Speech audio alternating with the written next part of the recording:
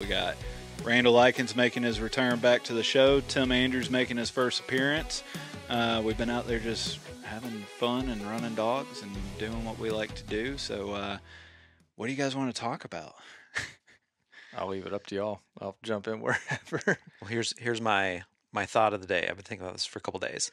So I got the 11-week puppy at home right now and I got the 2-year-old. And so, there's all this discussion about dogs like pinning down running birds, right? Watching the two dogs play in the house, it's really obvious like what's going on. A lot more than out in the open field, right? Because you're running around the kitchen island or like the couch and all that kind of stuff. You can watch like when one starts to run away instead of just chasing, they're like calculating where they're going to go and they'll run a different direction and cut them off. So I guess two-part question. One, do you think there's a way to like foster that other than just like unstructured playtime? And then two, how much unstructured playtime is is there such thing as too much, or is it okay just like, yeah, you got these dogs, like just let them have fun, let them do whatever. Like, is that good? I mean, on the first part, are you asking, will that carry over into like pinning birds in the field later? Yeah. Oh, I would say that they're two totally separate things in that case. I think that's just play.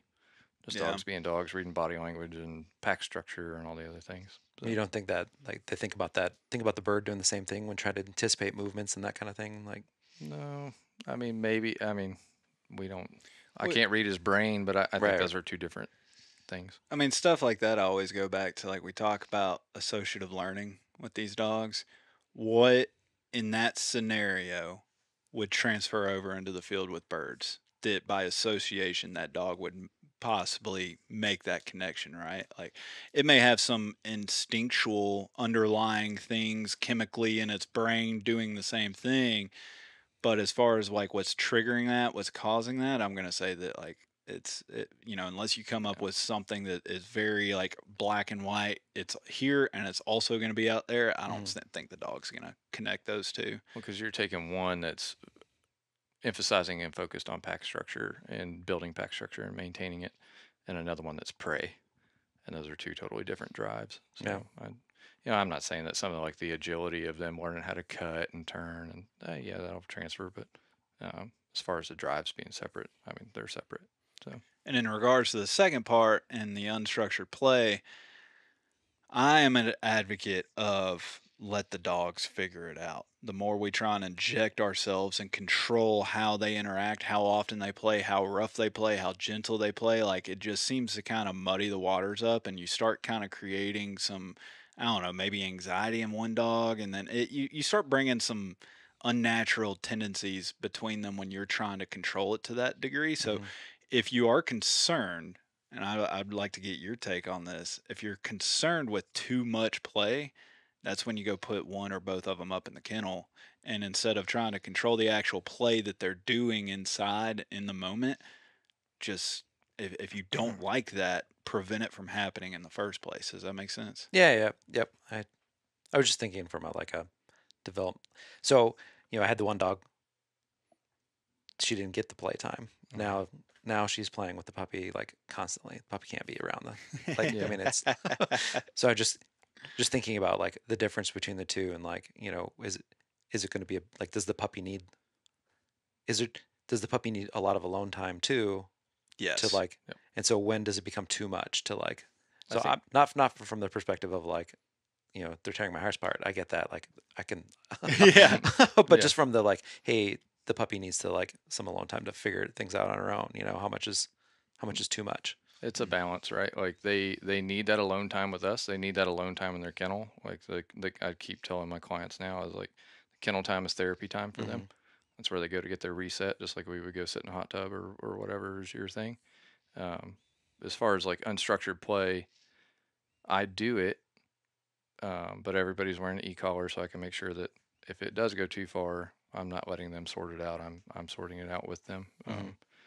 Because I've seen a good number of dog fights and helped a couple people that had some dogs that were like, it started out as rough play. It started out as too much fun. Someone took it too far and someone took it personally, and then it ended up in these two dogs literally can't see each other, or Hmm. they will chew through the drywall to get to each other. So there's a limit. I like to do it after they're satisfied drive wise. So we go do a bunch of retrieves, a bunch of field work, you name it, and then we go do our fun run. And that's when they can romp and play and push each other. And if I catch one dog being too pushy, then he gets put up or separated, or I'll give some corrections with the collar or something like that. But they need some of that so they can establish that pack structure and Hmm. do that stuff. But you can certainly go too far too quick. So I think that applies to everything. I think it was the episode I did with Ethan a few weeks ago. I think he said, everything, less is more on everything. Yeah. And moderation is the key word, and balance. And I mean, both your puppy and older one's been out here, and we've done fun runs. And it's like your puppy was perfect to where when it was on the tie out, sleeping, just chill. And as soon as it was time to go romp and play and be a puppy and dog, that light switch turned on. And then as soon as you got back to the truck, that dog was like asleep in your arms before you even put him up. Yeah. And that's how it's supposed to go. Is when you get the dog out for an activity, it should be all about it. Like if your dog, we get the puppies, and so many people just want to let the puppies. They even hear us talk about it. Let a puppy be a puppy. Like Hmm. you still have to set those boundaries in the structure, but I believe in the less time out, the better, especially with a young Hmm. puppy. What do you think that the dog's going to figure out or get into? More chances than not, it's just going to learn bad habits. And I want, when I go engage with my puppy and we're doing some food training, earning your dinner or whatever, like they are excited to be out of the crate and kennel. Like they are all about me.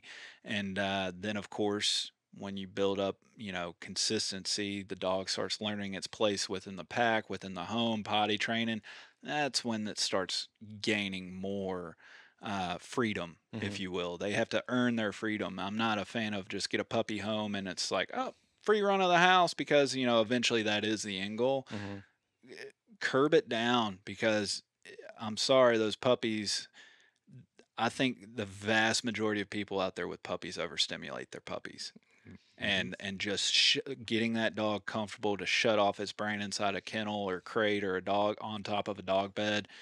I think that's one of the most valuable things that somebody for getting their first puppy or a new puppy, and maybe that it's been a while since they've done it, is like, man, just err on the side of less is more Hmm. with them. Kat does a really good job. Actually, she's done a couple little shorts or reels or videos on puppies and how she allows them to play and unsupervised play and stuff like so. She does a good job on that. But I'm picking up a puppy too in a couple weeks, so I'm gonna have another little one, and you know, time in the box is beneficial for them. Hmm. And when you come out, there's a purpose. That might just be going to go potty, but that's the purpose. Yeah. So like when I get them out, there's a reason why they're coming out. And there are some of those like little puppy fun walks and go explore. And yes, you do need to meet the other dogs, but there's a purpose. There's a reason why you're coming out. And then we go back to the crate and settle down and get their therapy time in and stuff like that. So yeah, I would agree. I mean, it's important to work it in, especially that free play with the other dogs in the pack. Once everybody's introduced, let them start figuring out each other and where each one stands, because that's part of the socialization we talk about. Puppies have to learn how to interact with other dogs, and it's not even so much from an aggression standpoint. It's just like some dogs just grow up and they're like 2 or 3, and they're the most awkward things because they've never been around other dogs. They've never been allowed to play, and just, you have the helicopter parents with their kids. You have the, I would say it's even worse with dogs a lot of the time nowadays. It's you have to let them get through their awkward teenage years, because then they don't know how to play. We've all seen the older Hmm. dog that it's just like, oh, it's time to play, and they're just like, I don't know what this is. Yep. Either that or they're just steamrolling all the other dogs. Yeah, Right, they just don't know how to play blasting them. appropriately. Yeah, yeah. I'm But did that answer your question? Yeah, it did. Or Yeah. yeah. let's talk about some of the stuff we've done today and what we've seen, because we've kind of had a nice wide range of dogs for experience level, what we're working on. I mean, we have literally kind of run the gambit of what we've been working on to where you're preparing for if I can talk, your utility test next weekend. I'm force fetching Quinn, but I'm taking advantage of the fact that I had a couple extra hands and somebody to gun, so did a little bit of steadiness with Quinn. Lucy some handling on retrieves and stuff Hmm. like that. And then we got Lily out, and we're still just building that love of pigeons. Uh, that's kind of a work in progress. And then the younger dogs, we've done it all. So like, what was y'all's takes thinking back on today before we came inside to beat that pending hurricane that you brought with you? What stands out to you in regards to what we've been working with the dogs today? I'm gonna start with the not sexy stuff, right? Like that little wire hair puppy I had. Just doing a bird intro with her. She wasn't super interested, even though I'm trying to play some prey games with her and keeping that bird on a string and keeping it, a dead bird, but for a young dog and trying to entice that and keep those games going. But she really wasn't interested, and that's fine. She doesn't know the game yet, right? So that's where we will use that kennel and that crate time, and we'll build that game. You want to come out of the box, purpose, play this game, and then be satisfied, bunch of love, and all the hugs and kisses for a little puppy, and then back in the crate to settle down and wash, rinse, repeat. We're gonna keep doing that. So she's got some promise. She didn't show me anything that I thought was a deal breaker. So She was certainly interested in the quail. yeah, I mean, but like I stopped early. I didn't really get Yeah. what people would expect. They want to see a dog hammering that bird and chasing and all that stuff, and it's just some of this stuff you got to move on their timelines, and we can use some games and tricks to tease it out, but for the most part, Well, man. and it's not even so much maybe it's not the timeline or her Mm, age. It could be that she's on the road yep. in a foreign place, foreign people, foreign dogs, completely different setup to where she literally walked around the corner and there's a giant chicken coop with Yeah. chickens there, and that blew her mind. And then you walk right past the pigeon coop, and then you're in the middle of the obedience obstacle course, and we had all the dead quail shot from the runs before it that she went over there and smelled. There was a lot of new and Environmental factors, man. yes, to where it may be to where like, all right, we try it again later tomorrow Yep. morning. She's ready to go on it because she had showed a little interest. I mean, she's a Yeah. wire hair. She's gonna be interested, but it may not even be the age factor. And I think that's what a lot of people need to start factoring in is it's not a black and white thing. It's I think you were out here a couple weeks ago, Tim, and we saw something out of Lily, and it wasn't good or bad, but I remember I told you I'm like file that away. Like just in case this we start noticing a pattern, file it away. What was different about this setup? What how was the scent moving? Because then it's when that dog starts showing the certain behaviors time and time again, and you don't start filing those away. That's when it takes people 2 years to figure out something that the dog's been telling them, that they should have caught like a year and a half earlier. Hmm. Yeah. I mean, they're constantly watching us and watching our body language and reading us, and they're keeping score all the time. I mean, we got to do the same thing. Right. Watch them and keep that catalog of behaviors and see which direction we need to go. So, Yeah. What about you, Tim? What stood out to you? Well, I've been thinking a lot here in the last 30 minutes or so about like I think that I'm probably drive capping, right? Would that be the appropriate like hmm and to my detriment or to Lily's detriment, I guess. To like that's the only that seeing some of the things that we saw today, like and you've seen from her before, Nick, um, but I see him as being atypical for like my experience with her. Like it has to be like we're just doing things. I'm doing things differently down here. It's got to be something that I'm doing because so and it's probably as the coming harder with the obedience stuff. That long heel walk, like it's Well, just let's give the context for everybody listening, because everybody listening, they weren't out there that's today, true. Yeah, yeah. right? So let's talk about. We all know exactly where we're going on this because we had a nice long discussion on it and plan what ifs and problem solving and troubleshooting, if you will. Talk to me. Talk to everybody. Tell everybody like what behavior you saw today and like why it was concerning, and then we can kind of go down the path of the drive capping situation because we're going to let old Randall go into some drive management discussion on you that. put me on the spot every I'll time. give you a couple minutes. Well, I mean, if for some background, Lily is almost 2, and I took very much to heart the let a puppy be a puppy thing. So like I very much tried to be all gas, no brakes, Mm-hmm. and then now post hunting season, I'm trying to put the brakes on it a little bit, and I think I've uh, probably gone a little too hard. And from the perspective of like today, we had coming into the field, it was a I don't know 150-yard like walk at heel, which she like takes a lot of correction, which that's already been like I mean I didn't even start working with heel until 3 or 4 months ago. Like again, all gas, no brakes, Mm-hmm. and so um, it takes a lot of take a lot of energy on my part to get her to do it. And you pointed out some other things too with the heel specifically, which we'll put into place. But uh, so then when she's released in the field, she just doesn't.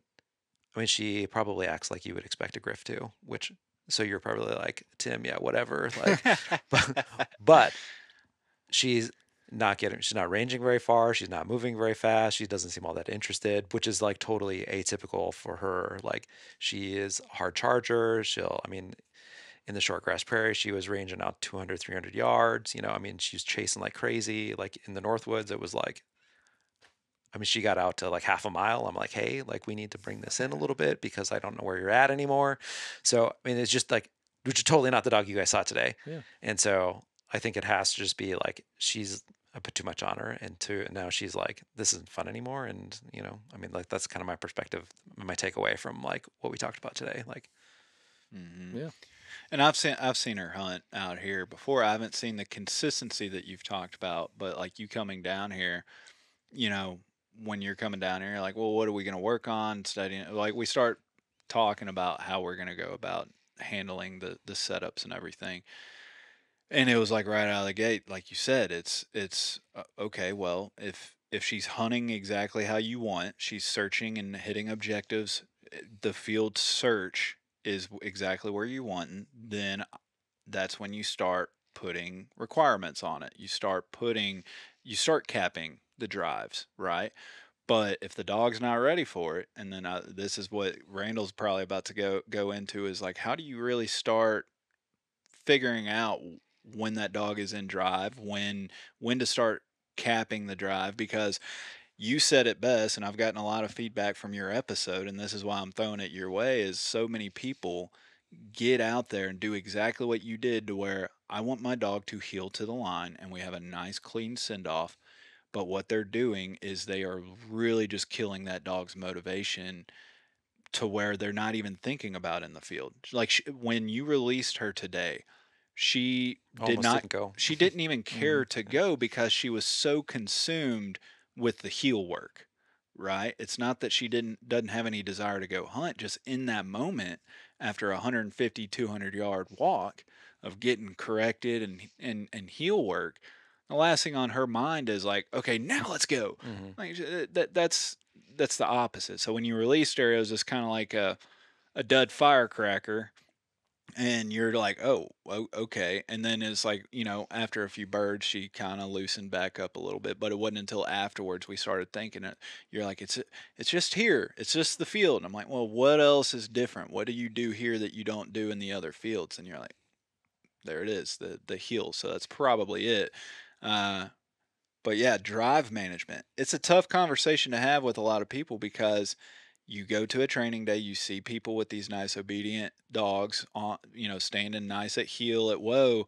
You want to get there, and the vast majority of people in this space are going to tell you, well, if you want to do that, start right now. Start at the truck. And yes, if that's your goal for that session, or they've already been fulfilled in the field, right? Like there's a lot of context here that I think people need to start kind of wrapping up the big picture. Don't just immediately like, oh, my dog's going to be at my side all day for an hour, and then we're going to go do a clean field session. It's probably not going to go great.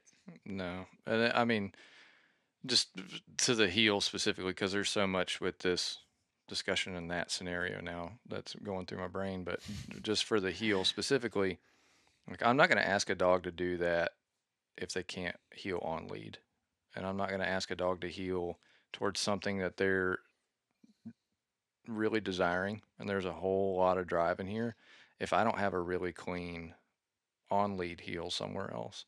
Because it's like I talked to you out there, was watching you heel her from the truck up to us where we're trying, getting ready to go run the course. I noticed all the corrections. I could see her getting corrected, and I saw her get confused. She no longer understood, okay, am I being corrected for walking? Am I being corrected for sitting at heel? Which one is the correction, right? And that's why I talked to you about, when we're heeling off leash, like the corrections are coming while we're moving. We're going to keep moving. So that confusion right there can create anxiety to the collar, right? So avoiding some of that, and we'll go work in the garage, and I'll show you some of those techniques and tricks that we can use for that. And positive reinforcement. That's where we put our money in the bank for this, so that we can start doing those other things.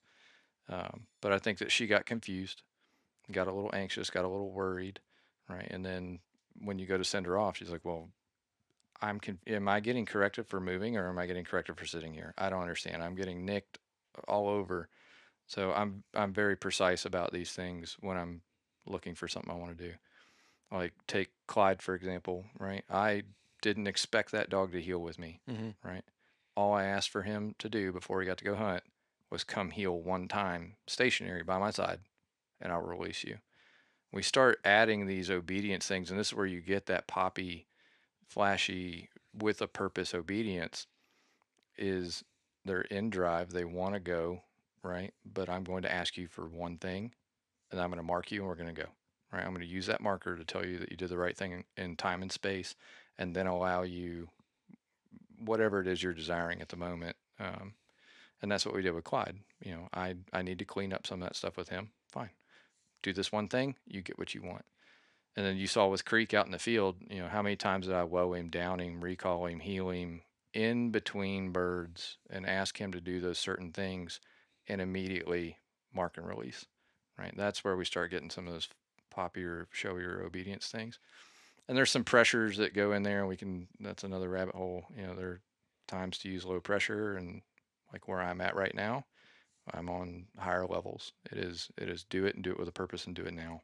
Um, and that comes after years of repetitions and having pay history and reinforcement history. And I have so much money in the bank with those things that I can take these withdrawals and be okay to get that flashier obedience. And this is one of many techniques. So you got to find the one that suits a dog. But I would definitely, let's work on what we came to work on and not worry about the rest of it. You saw that little puppy just drag me all over the place today. Just drag me around. Okay. And then we worked on the one thing, and then we went back. So just picking and choosing your battles is the most important part. So I hope that covered it Yeah, it all did. Yeah. thoroughly. There's so much with that dog and what we can talk about. I'm getting it all wrapped up now, but hopefully that Well, covered the drive management is literally it's an hours long topic. Like at Mhm. some point, like we're figuring out the right guess and Yeah. an episode to do the subject justice. Mhm. But I think what's important for people to realize, like you said, a number of things in there to where work on the things that you're working on now. Not every session can be all encompassing, right? It's like I told you before we went out with Lily, like if you know for a fact that we have created this standard that is now the expectation, you don't let them slip below that. But if you can't be working 10 different things at the same exact time, right? So pick your battle. Are you going out in the field to work a good solid field search? Well, then you don't want to suppress them before you release them, right? You just want them to want to go out and find the birds. That is different than steadiness. That is different than retrieving. That is different than come go with me, right? But at every time you're in the field, and I think this is what confuses a lot of people is like, yeah, but like we can't, if they mess up, then we have to correct them, right?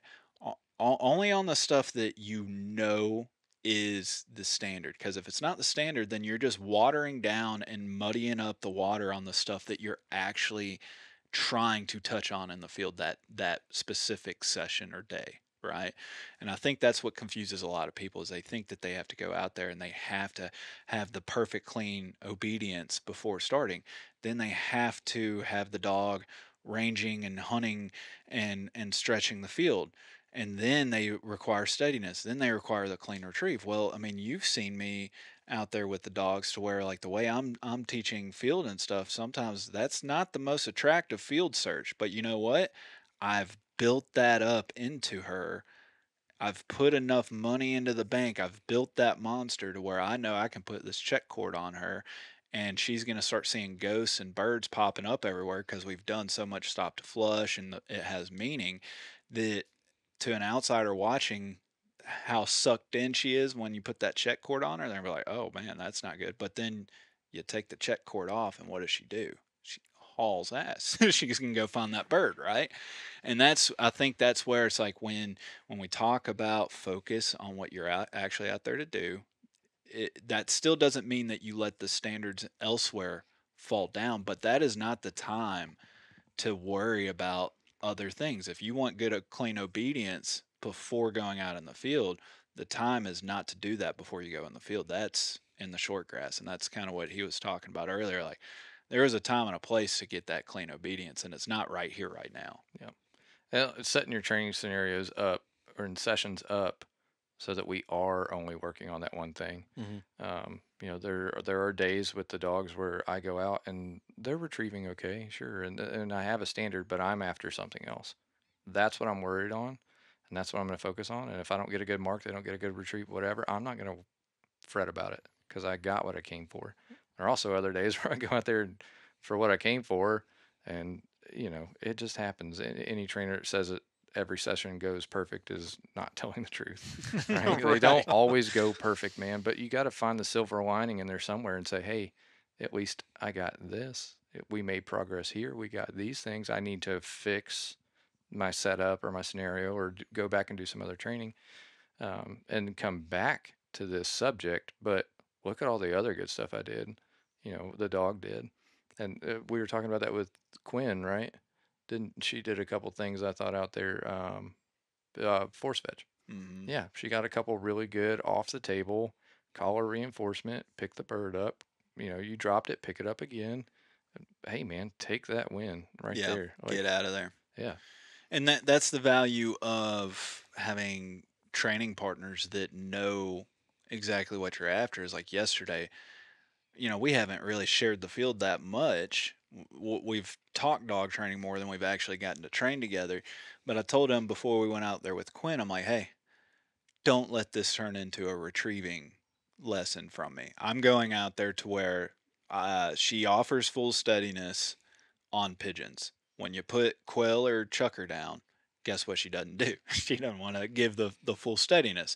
So I'm trying to generalize and bridge that behavior that she gives me on pigeons over to the game birds while I have extra hands here to shoot birds, right?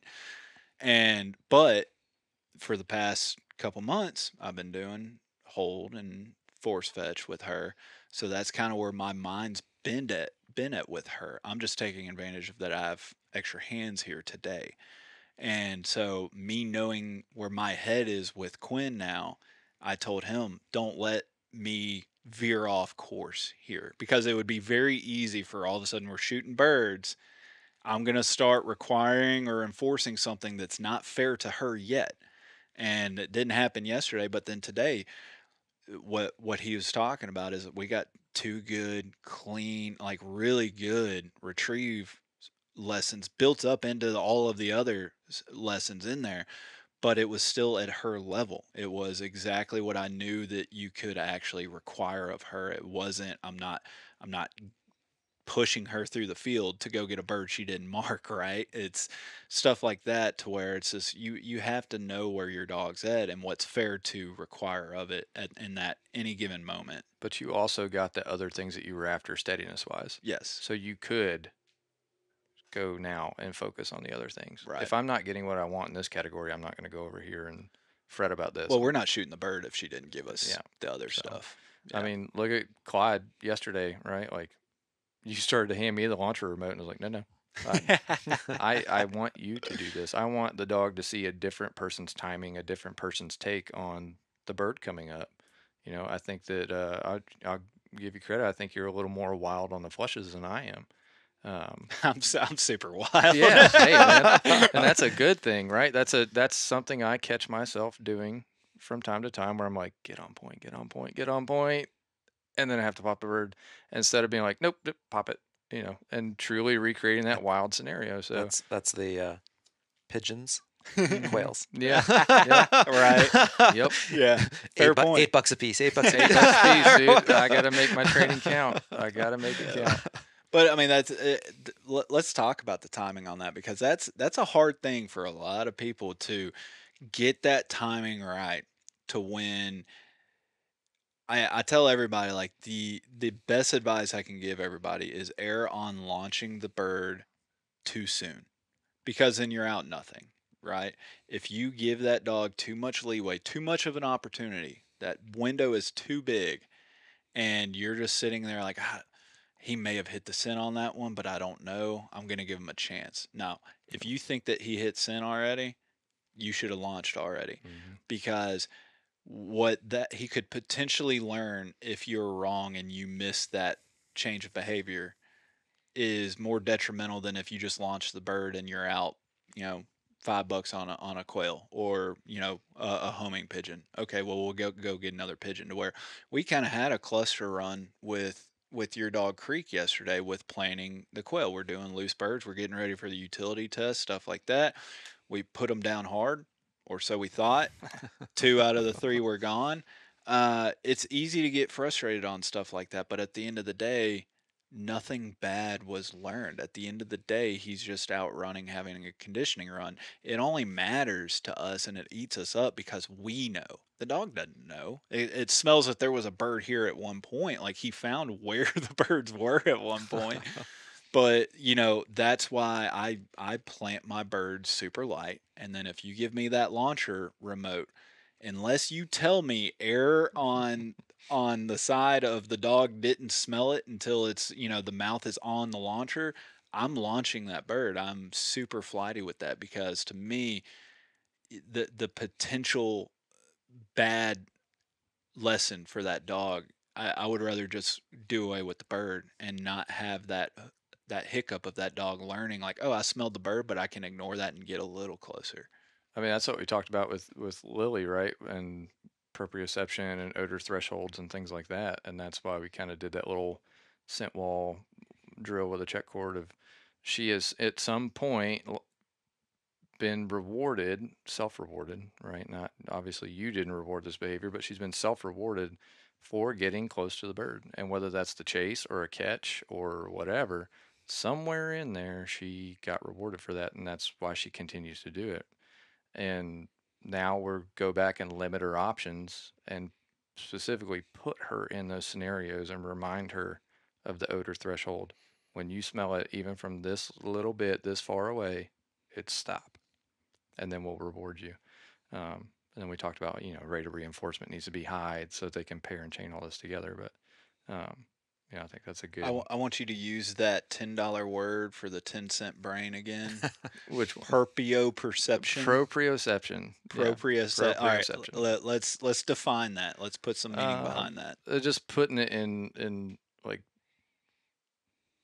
average dog training terms without going into like crazy, but it's the dog's perception of where they are, stimulus is, and we are at the same time.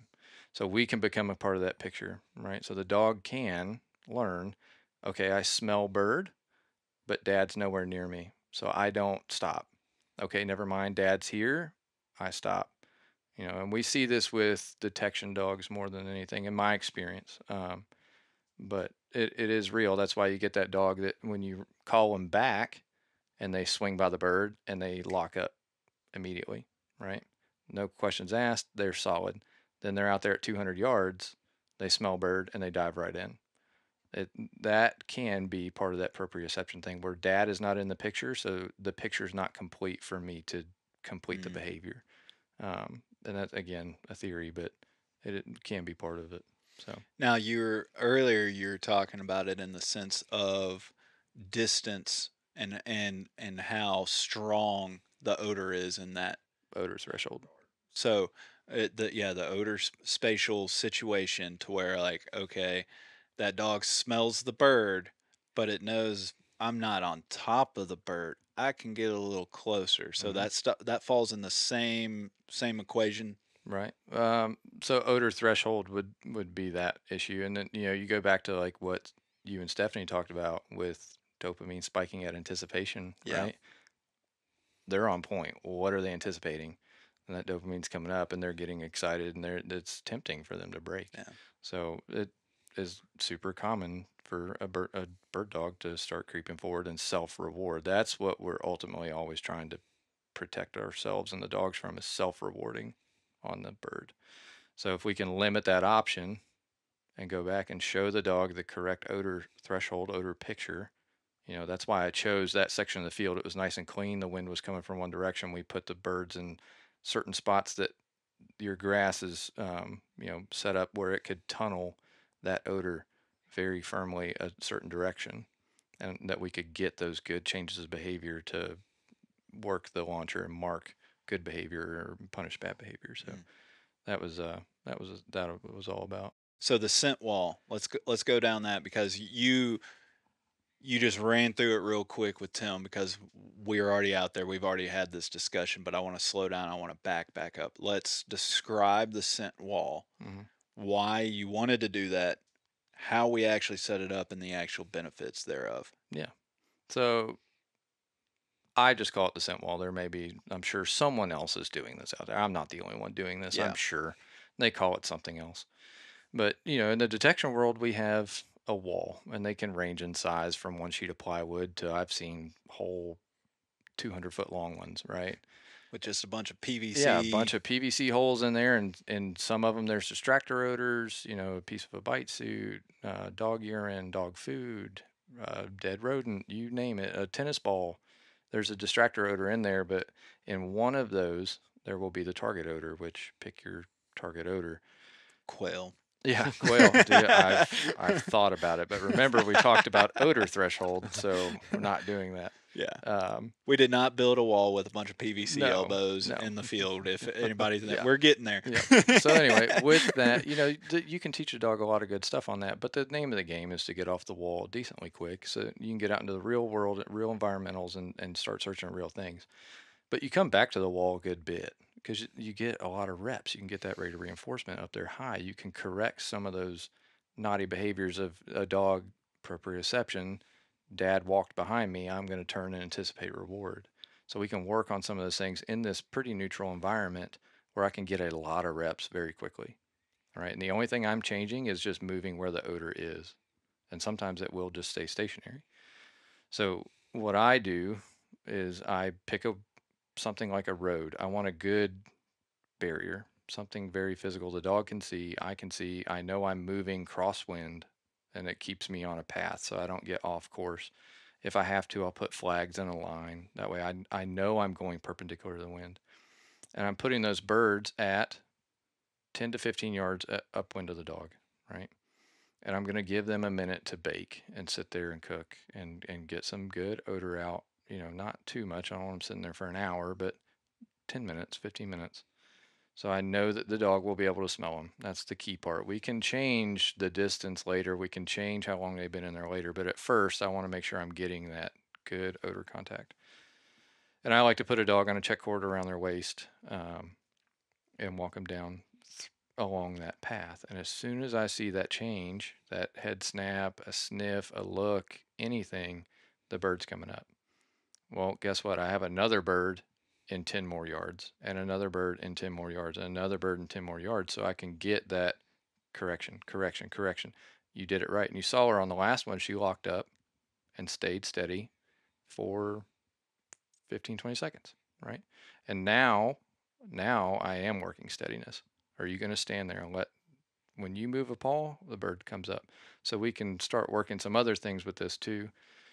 And I use this again when I'm starting to teach a dog to be steady to the handler going in and flushing. I like to have a helper, and we will let the dog establish point. They're already establishing point, and have the helper come in. And at first, it's just get into the visual range of the dog. And then we're going to use our marker. So yes, okay, click, whatever you want to use. But I'm going to tell that dog you did the right thing right there. So as soon as I'm hitting that launcher remote, yes, bird's coming up, bang, I shoot bird. And the dog gets rewarded. So you're sorry. So you're marking as you're launching the bird? Yep. Okay. Yep. I'm Because trying that's to, signifying the end of the behavior, right? So right. then, A okay. marker marks and terminates behavior in time and space. So we can talk to the dog at the speed of sound and tell them they did the right thing. So I'm using that marker, but I also need the bird to get up because once I say the marker, the dog's free. They can do anything that happens after the marker doesn't matter. So I'm putting those together, right? And eventually the bird is the marker, but so I'm using that marker, bird comes up, we shoot it. And then slowly, instead of being 15 yards off the bird, now we're 10. Now we're 8. Now we're 5. Now I'm standing on the bird. Now I might give a light kick. Now I might give 2 kicks. And you just slowly build that out and use your marker to tell the dog when they did the right thing, the behavior's terminated, and we'll shoot the bird. And when you say closing distance, you're talking your closing distance. The dog is still staying The at dog is still 15 staying yards or there. whatever. Yep, Okay. my helper or myself is still holding the leash. I like a good 30-foot leash for this because, again, proprioception. I don't want the dog to think that I have to be standing right over you for you to do this behavior. I want you to know that regardless of where I am and distance wise, ignore that, focus on odor. But yes, the spatial pressure part of this is the flusher coming in to the handler or whoever coming in to flush the bird. That's the spatial pressure. When you start seeing dogs get on point and you start creeping in on the bird and they start creeping in on the bird, that's spatial pressure. And that's what's causing them to do that break. That's why I try to be very deliberate when I go up and flush a bird. I don't do the whole creepy, like, oh, take a little rabbit step here, a little rabbit step. I And just on go in and wild flush it. birds, you're not doing Not that doing it anyway. anyway. Yep. You're going in like the bird owes you money, and Mm-hmm. then they're gonna surprise you, and you're gonna miss. That's how it works. And I think the key with this, man, is like this does harken back to some of the other training methods and other ways to do this. I think that the trick with what I'm doing here is I'm getting off of this very quickly, like we talked about. Yeah. I'm trying to get the behavior established and get it known and reinforceable, and I'm getting off of this very fast. I don't want to be I want to get the dog back off leash, downwind, but I want to teach you right first, like point, hold point. Then we'll go off leash, we'll run them downwind and give them the chance now to make their mistake. Because now they know that if they do the right thing, a bird will get shot. So now when I pop that bird and it flies, it has more meaning. That negative punishment has way more meaning. And if you don't have a helper, you can still do this solo. Yep. Obviously, with a helper holding the dog with the back tie would be ideal, but it's interesting how everything comes full circle here. As I actually had a listener write in the other day, but he reminded me of something that I forgot in Craig Doherty's Building a Grouse Dog book is back tying the dog to a tree so he would plant his bird in accordance to what the direction that the wind's going, and he's going to bring that dog in that correction or in that direction. And when that dog goes on point exactly where he walks them into and he's controlling the scenario, he uses that tree to back tie the dog to, and then he can go do that. So don't think that if you don't have a helper, you don't have a whole lot of land, you can't do this. This goes back to if you get some pigeons or just some good quality dependable flyaway birds that y'all don't mind having quail or chukar run around the neighborhood for a couple days. You can do this in your backyard, and you can get the high rate of reinforcement. And I think that's the main thing that you need to realize on this. So you aren't going up into a full on scenario or field setup to where you're covering 5+ acres with 3 birds.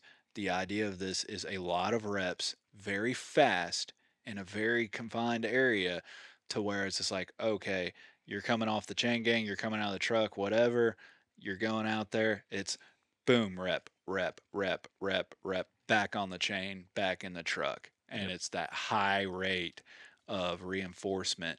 And I think a lot of people don't even realize that you can play with your reinforcers in a lot of different ways. Rate is one of them, but your variable, the degree of payment, Mm-hmm. that matters. The timing, all of this stuff goes into it, but the rate, you get a dog that's unenthusiastic to go into a field, you do this a few times worst case scenario, say it doesn't even fully translate to you flushing a bird, it gets that dog back to being excited to go into the field, right? Is it the most attractive training? Again, no, but training is not always sexy, right? It doesn't always look good. And I think a lot, I fell into that camp too, to where like I bought into the whole notion a couple years ago, like, check cords. I don't need check cord. I don't need this. And then once you start, there's a reason why some of these elements are common threads between so many methods, right? And I think that a lot of people need to get comfortable with some of the things that have made them uncomfortable in the past Yep. and start realizing that there's new approaches and foreign concepts out there that can help them in a number of different ways. And that this right here, you set this up at a training scenario, you're going to get a lot of people looking sideways at it. But what just happened with Lily? We got the staunchest point out of that fourth bird in that fence, or not. I call it the fence, the wall. Uh, Fourth bird, boom, slammed it, staunch point, all the way until Randall decided to launch the bird. She didn't decide it. It wasn't launched as almost a correction, right? It was, you held this long enough. I'm going to give you the reward. Well, even think when I launched that bird, it was because I added spatial pressure. Yeah. I took a couple steps, and that's when we started getting that pressure, and that's when she decided to break. So that's a good sign for me. I like Mhm. to see that. The key with this is like I'm big on isolating a behavior as far down as I can isolate it. Mhm. I will worry about the hunt. That's its own thing. Mhm. I will worry about that in its own setup. Here, I'm worried about something else. So I like to isolate what I'm truly after. And like Jace says it all the time, is where I got it from, but control the outcome, isolate that behavior, and work on that one thing. That's how we avoid having to correct all the other stuff because I've isolated it down to just this. And this is a process for me. It is a long term process. It's something that it takes time. If you're good at it and you're versed in the verbiage of it and everything, then you can get it done faster. And you can do it without a helper. Like I do it with a belly collar by myself. And there's some isms in there about, oh, well, the birds or the dogs getting stimulus and bird odor and things like that. And that's fine if your timing is correct. Um, then you can afford to do that. And you've got the payment history in the back where we can take those small deposit or withdrawals out of the bank. So there are some other ways to go about it if you're by yourself. Mm. What did you think about watching that unfold? Like, did it did it make sense while it was happening, or did you have to wait until afterwards when it was like you actually could see it to understand it? It definitely made sense. Yeah. I mean, and it's so that like the repetition part of it. Just, well, one, I mean, who doesn't want to like repeat things and like if you're trying to, I mean, just from the most basic level, like I'm gonna try to get good at something. I'm not gonna do it and then like wait a year to come back to it. Like I want to do it again and again and again. It makes sense with the dog too. So to see that set up a scenario where she just gets to go bam, bam, bam, bam, and like yeah, and it did make sense and it Yeah, if I could have 10 launchers out there, right. I would have walked her down 10, Yeah. 10 launchers. And then probably tomorrow I would have done one or two and cut her off leash Yeah. and see what happens. If we're not good yet, cool, we go back and we'll keep working on it. That's fine. Mm-hmm. But if I'm seeing everything I like, then yeah, Yeah. we'll move forward. And guys, that doesn't mean go line up 10 launchers and do it, 10 Do it. days in a row. Do Like, it. do it, let it rip, send it. But another thing I appreciated about that drill was it took away the opportunity to muddy the waters up. Mm-hmm. What we were talking about full circle, where, beforehand we're doing the healing and that kind of capped her right out of the gate. Well, then we started getting a little momentum. We shot the bird. Well, then what happened on that retrieve? All of a sudden you're saying heal, recalling. There's like 5 or 6 commands all within the same thing. And what did she end up doing? She just got frustrated and essentially just dropped it at your feet and laid down. Right. Mm-hmm. That type of drill allowed you to work on what we perceived that needed to be worked on, which is her finding and establishing point without even the opportunity for the handler to get involved and jack it all up, Mm-hmm. right? Yeah. It's like isolation Mm-hmm. is this is the actual behavior. I don't care about any of that other stuff. And it takes a lot because I mean, I think a lot of people listening to this would fall in line. I know I did one years ago when I first started of doing exactly what you just did. Okay, well, we shot the bird. Now the dog's got it, but she's mouthing. Oh, she dropped it. Oh, she's not coming to me. And then you just start repeat. It's like a free fall, like out of control. Yeah. Like, I mean, because she knows the right. I mean, she knows, like, she will retrieve. Like, I mean, so that's the. Then you get into that weird, like, now we're in like just a terrible place. I'm like, Yeah. I want to create this behavior, but we're just like, it just. And I think I messed up too. Like I should have asked you some questions first. Like, is your dog force fetched? Mm-hmm. What method did you use? How long ago was that? Have you had success afterwards? Or are you seeing regression? Like I should have asked some of those questions. When if I were running her as a client dog, right? I would be working on what I'm working on because you can't do anything if they don't establish point. That's Right. step one. But when I did shoot those birds, it would have been puppy party. I'd have been throwing my hat in the air, excited, backing up, all excited, giddy. Bring the bird somewhat back. Dude, if you don't bring it all the way back, fine. Now, if you're force fetched, that now we're a little different. Now I will reinforce this. This is a behavior I'm after. Depending on her attitude. If she's super sullen about the bird hunt and the Mm-hmm. pointing and the things like that, which she wasn't. But if I would see that, then okay, yeah, maybe I'm not going to worry about that. But she was fine, so I would have Mm-hmm. then, having been through a formal force fetch program, I would have reinforced that. But Mm-hmm. otherwise, I try, like he said, I try to just pick one behavior, Mm-hmm. and the rest of them we'll piece it all together. Too many people, in my opinion, because I've talked to a good bit of folks now, which I have you to thank for that. Um, you know, had a lot of phone calls and a lot of conversations with a lot of people. And the theme that I'm seeing is that we jump to training the whole hunt right off the bat instead of breaking it down in these little bitty digestible pieces. And instead, we're focused on doing the whole thing all at once.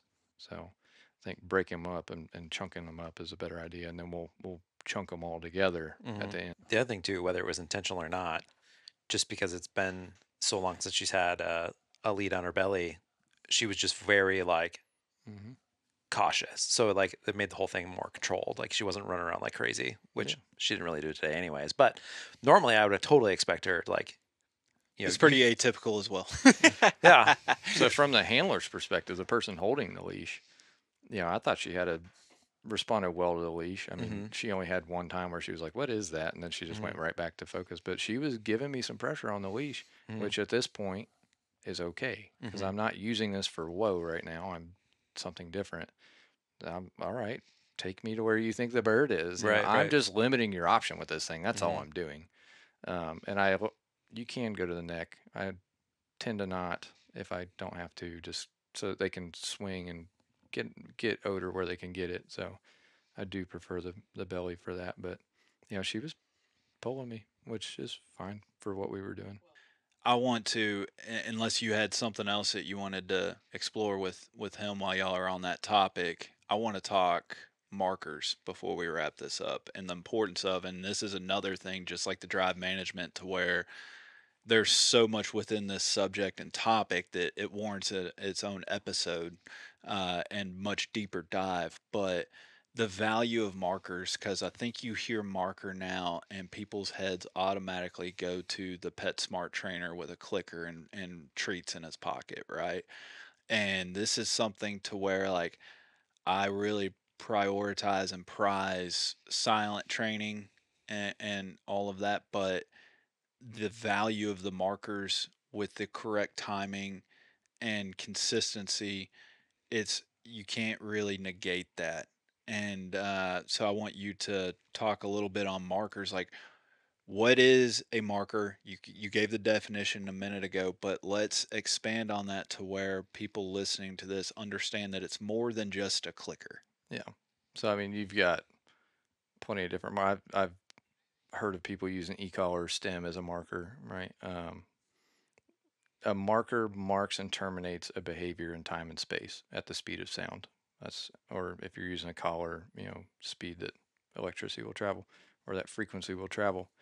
So the cool thing about this is I can tell the dog that they did the right thing in that moment. And now to build duration out into a behavior, I simply add time in between completing the behavior and when I deliver the mark. So everything is reinforceable until the mark. After the mark, they cannot be held accountable unless it's egregious. Like, if I told my dog to go to place, he gets on place, and I mark him. If he wants to run up the wall, do a backflip, and then rip out the extension cord on the wall, like, have at it, man. Cool. I'm still gonna pay you.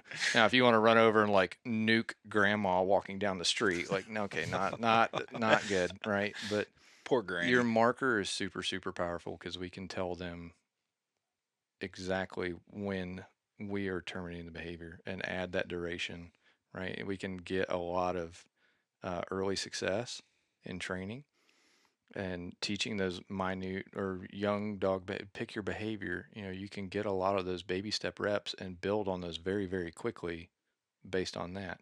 Also, when I hear a lot of people say, oh, my dog will only work for when I have a ball in my hand, they'll only do it when I have a treat in my hand.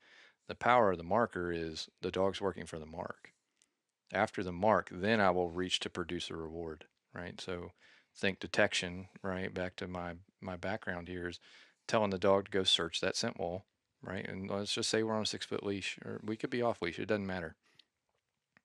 I'm having him search that wall, and when he indicates on odor, I will choose when he comes off of it. I'm building obedience to that odor. You stay with it until I terminate the behavior.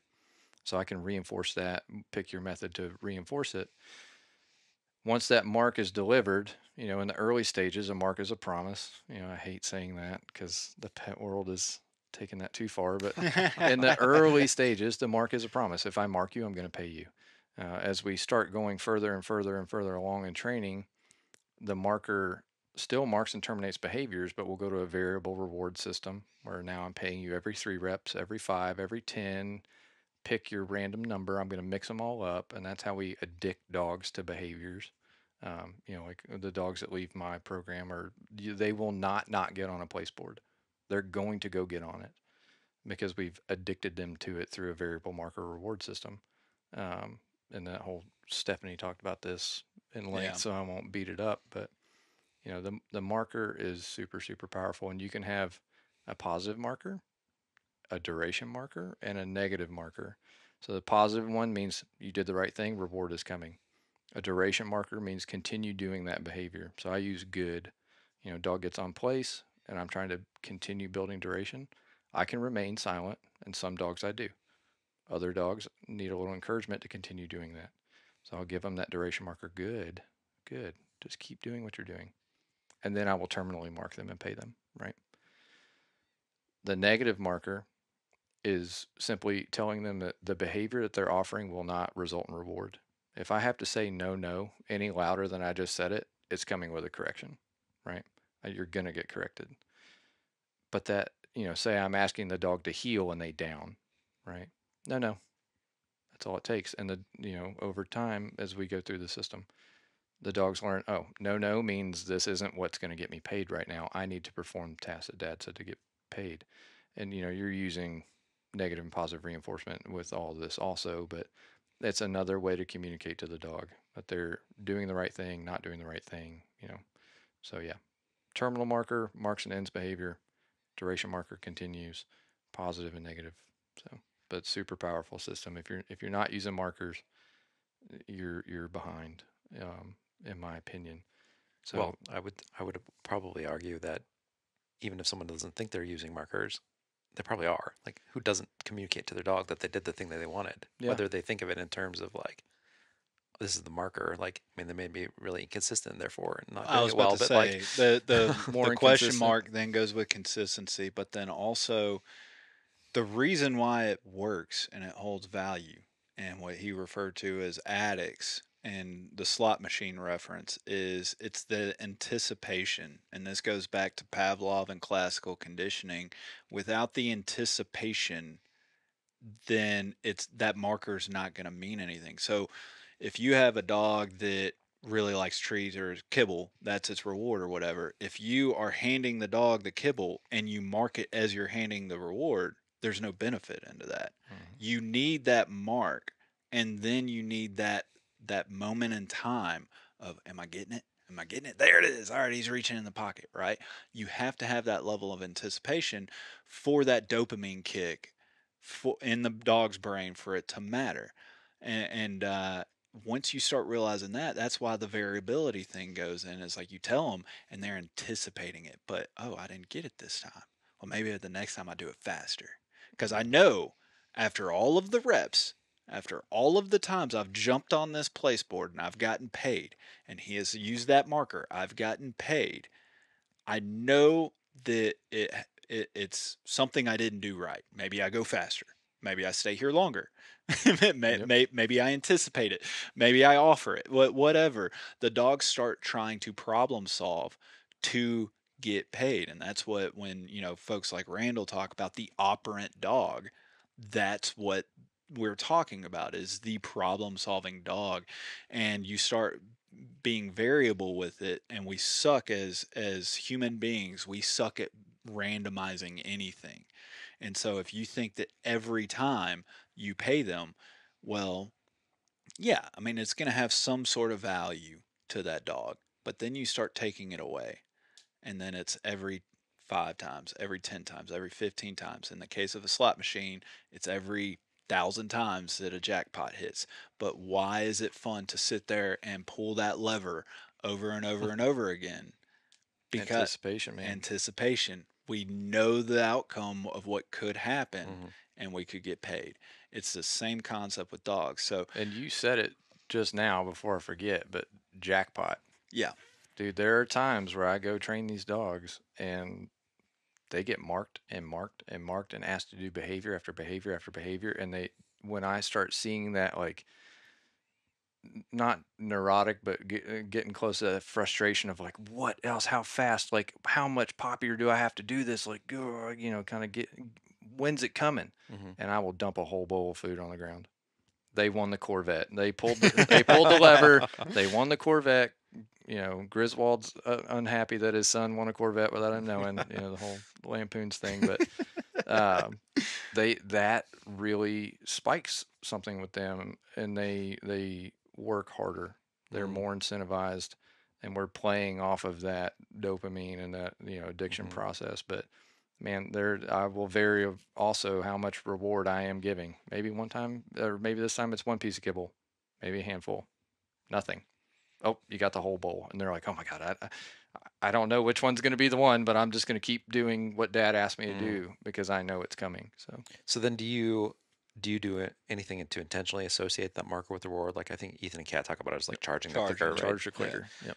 Yeah. Yep. Well, when you're starting out on anything, yeah, if you're brand new, you got your puppy, Mm-hmm. and you're trying to build up this association with this click, with this verbal, with this whatever, with this handstand. Every time your dog does good, you do a handstand. Like, for that to have meaning, you have to charge it. You Mm-hmm. have to create that association. And that's why you just sit there. And that's why a clicker is so easy. It takes the emotion out of it. It takes the volume, the tone, all of it. It is consistent. No matter what you do, you can bang on that clicker as Angry much as click. you can angry click. Uh, but it's the consistency that matters. And so for you to do that, you're doing it every time that you build the meaning. And then every time you're trying to teach this dog is mark, pay, mark, pay, mark, pay, pay, pay, pay, pay, pay. Then it's every other one. Then you start tailing it back every fifth one, whatever. And it just naturally builds off of itself. I'm curious in regards to corrections though. If you have the bad marker, for it to remain of value to the dog, for it to have meaning to the dog, should we, every time we use the negative marker, like you have your fooey, that is your end of the world Mm, marker. The dog hears it, once every so often. When you say that, do you have to back that up every single time for that to hold the value in it? Because a lot of dogs, you take too long out in the field. We were talking about this the other day. Certain clients, you give a dog back, they know exactly what to do, but then, they just haven't had the opportunity to go work the dog. So the dog hasn't been in the field for a year, right? It still has the knowledge back there, but it's almost like they don't care as much to make the mistakes because it's like the correction or the punishment, if you will. I don't like using that word with the quadrants, Yeah. but if if you if you make the correction, it still has to hold meaning, or else it's just like why avoid it in the first place, right? It has to be something worth avoiding. Yeah, I mean, now you're talking about like pressure avoidance and avoiding correction, and that is definitely a part of the process in operant conditioning. Like you do get to that point, and there are again people that break that down far better than me, and we're getting you towards that person, right? We're working on getting you towards that guy, and I don't want to out him yet because I really want that to be a good episode. So just know it's coming. Um, but yeah, you He's my booking agent. yeah You you've got to have that avoidance of pressure once you get through negative reinforcement into positive punishment, right? And we start with those, punishment level stimulus or correction to achieve the behavior we're after, right? And then eventually the dog should learn if I do as asked, I avoid the pressure, right? So that is part of it. So similarly to the association of the reward. the reward and the marker, the positive marker or whatever, do you also like intentionally create that association? So like initially, every time you Oh provide no, a negative marker, are you providing the correction Or do as you make well? that no, variable over time as well? no, never corrections aren't variable. Right. A That's where correction I is a was getting correction. at. You will always get a correction if you've earned a correction. If within reason, right? Like you can build anxiety that way if Hmm. Yeah. you're overly correcting. But yeah, my corrections are pretty timely and every time. What I was thinking about was the negative marker, right? And are we pairing the correction to the negative marker? No, right? I am doing that in obedience, usually style things, and I'm just simply withholding reward. That's not what I'm asking for.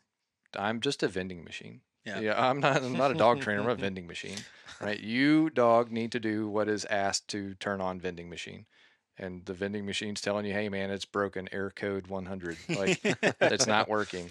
So, Try again. yeah, Try another number. that's what that negative marker is used for. I'm just simply not going to Yeah. produce reward until you do the right thing, and as soon as you do, I'm marking you with your positive terminal marker and paying you. Now with my others like nay, fooey, things like that, those are big punishments. It's Get egregious. ready. Yeah, Buckle up. if I'm yelling fooey at you, it's What did we're you yeah, do? it's coming. But like I said, I'm at that point in training and proofing for this test that punishments are big. I'm not tolerating Yeah. anything. Rewards are also Oh, big. right out of the gates yesterday, we were headed to the line and he was having a sloppy heel Hmm. and you gave him a fooey just for the sloppy heel and Yep. you would have thought that like he was like, "Oh man." And then he realized that like the world's not coming crumbling down, but he had a very clean heel the rest of the 100 Hmm. yards before we got to the start. Well, he wasn't even, I mean, he had a nice heel, and then he got to that one point, and he got 6 inches ahead of me. And Well, and nay, fooey, here it comes. Get back here, and let's move on. But at I the try not to make a big deal out of at it. the end of the day, corrections have to have consequences, Hmm. and that's where I was going at is the dogs learn that all of a sudden if you give them the verbal correction or the marker and nothing comes of it, well then that ceases to have meaning to the dog. But I also think in terms of reward, we're also not just talking about food. Nope. The reward can be we talk about different drives in dogs. Me and you were talking about this. Your young puppy doesn't seem to care about food Mm-mm. right now. Well, what does it care about? Does it care about a specific toy? Like, can you get it to care about a Kong? Right. Hmm. That is a very valuable thing. Some dogs just the reward, like Quinn's biggest reward, I can reward that dog in 5, 6 different ways. The biggest one is she will just suck in pigeon scent. Y'all have seen it. Hmm. Y'all have seen it to where through that obstacle course and me just like she lives for that to where she can have the world's like most intense force fetch session on that table and I will release her, and that tail immediately goes right back up, and she's on that barrel waiting for me to crap out a bird. Yep. Yep. It's and so that's what I was telling you, like, okay, your dog doesn't care about kibbles or treats. Would it make it easier? Sure, in some ways, shape or form, but more than likely, yeah, kibble. It's nice. It's an easy go to. It's very very clean. Well, let's get it to care about the Kong. Let's get it to care about something else that is high value reward, so that the dog starts learning how to get paid. And I think a lot of people that, I'm not the biggest food trainer. I use it especially for young puppies. But like right now, if I'm going out there in the field with a pouch of kibble and a and a clicker right now, we're really hitting reset on something. I screwed Yeah. something up. Like I'm not carrying around a pocket of kibble by any means, but it's just important as it goes back to recognizing what makes your dog tick. Well, I mean, I use food a lot, and even on bird dogs. Like I teach whoa with food. Yeah. That's how I teach. It's an obedience task. Yeah. That's what it is. It just means stop, stand there. So I teach it with food. Not that I'm also not carrying food out in the field. Right. That's not what I'm doing. I get to a point in the driveway, the short grass, wherever, pick your place, neutral environment, low stimulus environment, and I'm getting to a point where I can now collar reinforce these things, and then I will go out into the field and work on it out there. And now my reward is usually a dead bird or a tug or a ball, something like that. I'll change to something like that, but you can get a lot of progress out of stuff like that. Doing those shaping exercises, shaping and naming, and starting to reinforce some behaviors elsewhere, and then bring it all out. And I'm still using my marker with all that too. So So then what about, so we talked about the positive marker, we talked about the negative marker, but what about the duration marker? How do you build that? Like, because I mean, there's certainly, I've seen dogs that like you say, you get the, they come on the place border and you say good, they're like, ooh, done. Like, yeah, right? Mission yeah. accomplished. Right? And, Classical conditioning. I mean, it just takes time, right? I like you got to have a method of reinforcement, so leash or e-collar, wherever you're at. But if that word does start to make them break, reinforce them back on. Good, do your right thing. I may come over and flood a little bit with some food, meaning I'm just like pay, reissue command, good, and leave them there. So there's some like massaging to all this. It's definitely not a step process. You got to understand the concepts and then Well, apply them. and also it's this might be a very oversimplified way, but essentially what are we doing? We're trying to overlay the real marker, which is to get food. We've already built up that establishment. So if you're trying to get the duration marker, well, let's just give that and then the correct the finished good payment marker, right? So like if your payment marker is good, right, and you want to establish yes as your duration, just start classical conditioning, yes, good. And then yes, good. And then Mhm. start just doing away with the good, right? Like duration to where then it's yes, wait a while, then good. Yes, wait a while, then good. And then yes, yeah. You see what I'm and then Mhm. you're just building it up. It's the same way that you overlay anything on that. It's just in the order that you do it, and are you consistent enough, and is your timing good enough? Yeah. And you, you used yes and good opposite how I use them. So now I'm like sitting here jocking my brain like, no, no, you're doing that's it not wrong. right. And I had to listen and be like, no, that is right. Okay, yes, you switched them on me. But yeah, I mean, again, I'm fairly silent when I'm training. I'm going to at first get the dog on there, and we're just going to add duration, and then use my positive terminal marker before I start adding my duration marker. Right, I gotta give them the answers to the test, and then we'll start adding this because I'll use that somewhere else. So I want that, I need that, but I'm going to give you the answers to the test first, Mm-hmm. and then we'll teach you this, and then that's going to go apply elsewhere. But man, you can get so much work done so quickly. Keep your dog so happy to give them such a clear mind with proper negative reinforcement and still striving to positively reinforce while using your markers. And if you can do that, you can make a lot of money. I mean, I did it with steadiness. I've done it with retrieving. I've done it with tracking. I've done it. It all applies. So it gets different.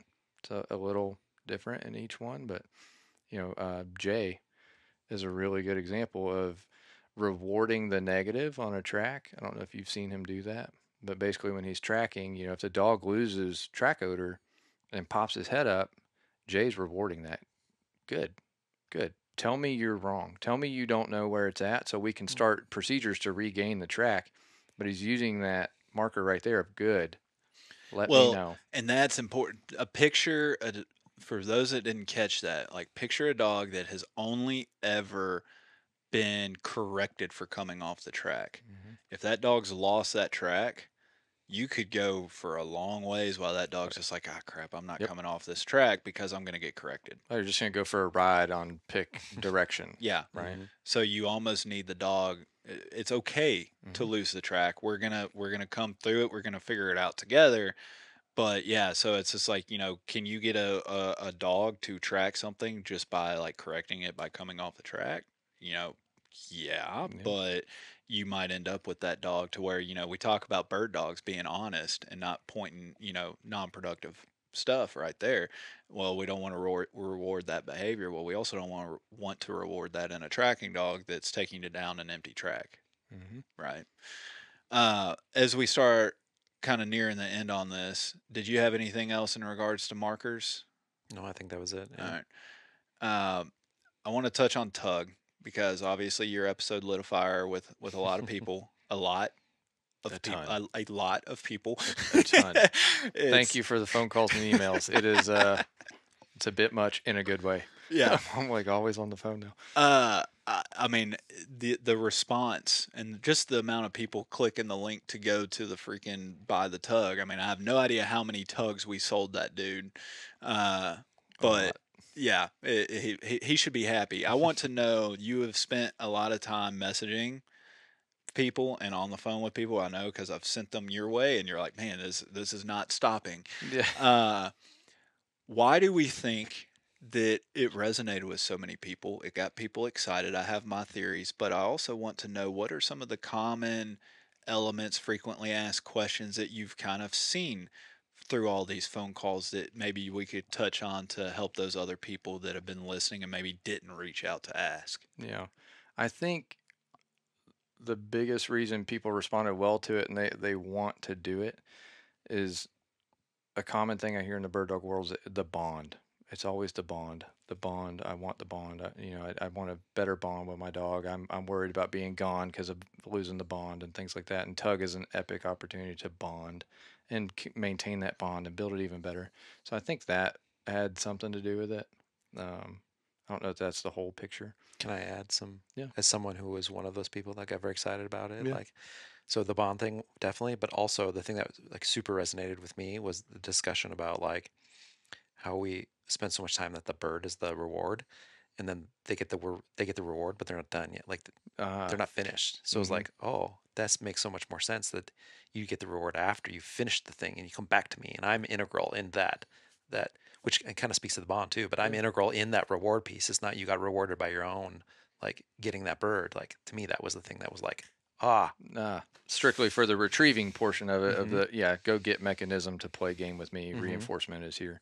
So yeah, I mean that is true. I was doing remain by blinds the other day with my dog, and put him by the blind, go hide away, fire my shots, come back, and pay him in position so he remained where he should be. I'm going to then mark him and pay him with the tug right there. And that reinforces value to that spot. And, we get our good fulfillment game in and reinforcement. We have a good time. So that's another way I used it. But I think the most commonly asked questions is how do I start? What are the steps? What's the, step one, step two, step 10, and it's been a little difficult on that side because it's a process. It's not a step by step. This is not force fetch. This is something else. So you just got to kind of read the dog and play his games and know, if my dog's not super fired up on this, what can I do to make him that way? We have tools like our kennel that we can use to isolate some behavior and not allow him to go out there and get fulfillment on his own. You want to be fulfilled, you're going to come play the game with me, and then we'll have fun, things like that. So I think the other thing was, how do I start teaching the out, things like that, and talking through people through like a back tie scenario if they would need that. e-collars for teaching the out and how to immediately mark and repay and all those kinds of things. So Yeah. I think it resonated with me, and I've been doing it with my three girls, and I think I told you. I think what resonated with me and some of my buddies that I've spoken to since the episode came out, and they got to hear what you're alluding to, is since we entered the bird dog world, there's so many things in the bird dog world. Don't do this. Don't do that. That'll ruin your dog. Oh, that your dog's never gonna hunt again. Stuff like that. To where, and there's some elements of truth to some of them, right? But I think people got way carried away with never allow your dog to do this, never allowed to do that. And it's like me and one buddy, my buddy Jacob, we were talking like I almost feel like I was gypped out yeah, of out you of were. some time and bonding with my dog, that if we really understood the concepts and the theories behind everything, it makes all the sense in the world. And I feel like I lost time with my dogs having fun, if for no other reason, just a fun game between us, that if done correctly and consistently enough, doesn't show itself in the areas that I think a lot of people claim that it does in the bird dog space. And that's kind of what resonated with me the most, is like I get to have fun Yeah. with my dogs. Yep. Dude, I mean, I had a rough couple last weeks. A really good friend of mine passed away. Guy I spent a lot of time overseas with, and I was having a bad day. Who wouldn't? And I scooped up a tug. I scooped up my dog, and we went outside and had fun. And Mhm. just hey, he was loving it. And I just needed the therapy session with my dog, but he had a great time. And I think the other thing I'm catching on to with people's phone calls is they're trying to still keep it very flat and very obedience oriented and very dull. Like this is meant to be an exciting, fun game. Like this should be a lot of back and forth and having a good time and really getting into it, just me and him, right? There are times where, when I'm now asking for that poppy or show your obedience or what pick your thing you're working on, but where I will get more flat and more reinforcement will come. But, you know, it should be a fun game. It's not meant to be dull and like, dog, tug with me, and the dog's like, no. Like if I've got to toss it and play with him and act like a little kid about it, then I'll do that. But that's It's part of the fun Mhm. also. hmm Is I think I told you, like, I had it was weeks ago, but there was one day where you were like, well, how's the tug coming along? I'm like, man, last night it was just one of those days in life that was just like, all right, this is a stupid day, like, just not in the right Mhm. headspace. But I needed to still go work the dogs, but I wasn't in the right headspace to really go do anything. And especially with Quinn being up on the table, I need to do a table session. I'm like, you know what, just no, like, I'm not in the right mood, this can only go one way, and that's not the right way.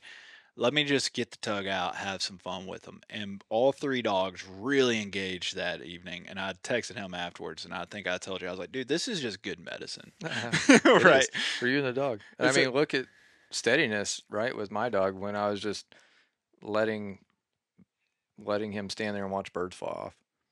We did the right thing. I always want to pay my dog somehow. That bird flew off. We're not getting it.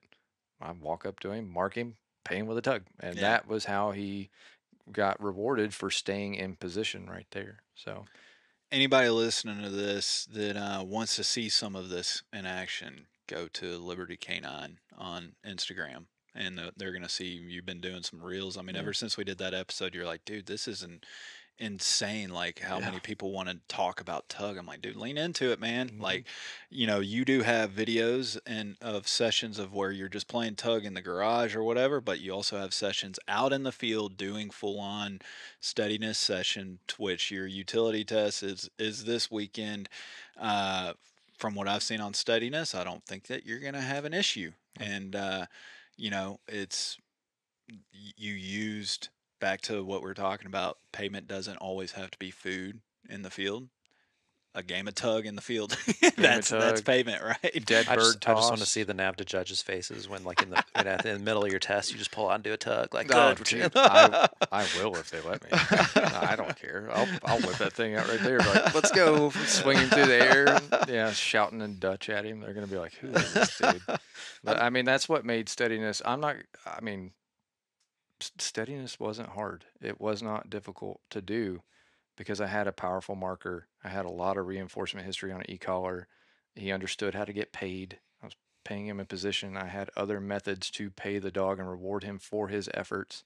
If you have those things, man, if they're versed in that language, man, you can do a lot, and it's not terribly difficult. Yeah. So You leave the bird dog world, and I feel like it's safe to say that I've left the bird dog world a fair amount with the trainers and people that I've had on, and getting to see their dogs and how they interact. It's amazing at the caliber of dogs that I'm consistently finding from the people and the trainers that talk about the value and heaviness of play with these dogs. So anybody listening to this that is still maybe on the fence or questioning a tug or whatever, just go look outside of the bird dog world and how many trainers are effectively using play to create that addict in that dog to where you have that consistent value to where maybe you need that high level of reps that we were talking about earlier in a given scenario, and you know what, the dog's just satiated or the dog's eaten. How many times have we wanted to go do a training session with our dogs and it's like, oh crap, well we already fed them. Well, they're not going to be motivated like that, you know. This gives you another approach, another path, and you know, just that's what I could go back to. Is so many people are producing some really cool dogs that do some really cool stuff with play as the reward, and I think that we would be doing ourselves a disservice if we continued in the bird dog world discounting that and saying nope, it's going to create a hard mouth dog when so many people have already proven that that's not the case when appropriately done. yeah, So, like, to that person that's on the fence, would you say, like, there's something, like, that's important to avoid, that, like, a pitfall to, like, to not create all those problems that everyone was concerned about? Like, is there, like, hey, if you see this, like, you need to knock it off, or, like, don't allow this to happen or whatever? Or is it just kind of like a really myth, like, about the tugging turning into a hard mouth dog. well, that or any of the other concerns that people have about playing with the dog and using Uh, tug? Like, I mean, is there something like, hey, it could be dangerous if you, like, so avoid this or whatever? I mean, like, or is it just like a, yeah, hey, you know what? There's really not much to worry about. Like, you've just yeah, been lied to your whole life. yeah. I mean, I hate to tell you. Um, yeah, I mean, there's really not much that can go wrong with it, man. The hard mouth thing, in my opinion, in just my opinion, is genetics. Right, that's what I think. Or you've got an older dog that's been allowed to do some really naughty things for a long time, but Or frustration. Dogs yeah, can start leaking through stuff like yeah. that to where they're just anxious or hmm frustrated. But then we have other issues in other Exactly. It's places. not a It's tug not issue. from Yeah, it's tug. not from tug. If you're doing tug appropriately, man, it should be fun. There should be boundaries. There should be some control to it, but they're pretty loose, right? I mean, you see me, I literally pick my dog up off the ground and swing him around. Yeah. I'm not saying go put your dog on a bite. Just because you're tugging with him doesn't mean he's gonna bite everything. And also I did have a couple people write in and they weren't like poo pooing the entire idea, but they equated it to the same thing as squeaky toys. On these tugs, we aren't getting the reward of a squeak.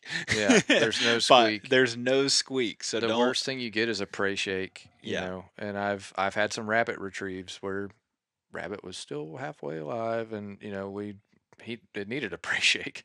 And watching a little 50-pound poodle pointer prey shake the hell out of a rabbit's pretty fun. So, but that's about the worst that I think that you could get is some prey shaking. But I have not had any of that with any of the dogs that I've touched or taught tug to and bird work. Like I've had none of that. Yeah. So, and it's been across the board: setters, poodle pointers, wire hairs. Yeah, I mean, I haven't had anything like Again, it goes back to, if anybody hasn't listened to it, go listen to the Ranger episode. I'll have the link in the show notes, and he goes into this a little bit more. And again, we're gonna find a guest that really goes in deep on like why that. Oh this yeah. works. But at the end of the day, the dog learns that when the tug goes dead, that's when the release is coming. Mhm. So again, dead bird, there's no tug. Like it's just when there's feedback. So again, anybody that's saying that this will create a hard mouth dog, that conceptually they just haven't kept up with the information. I'll prove you wrong.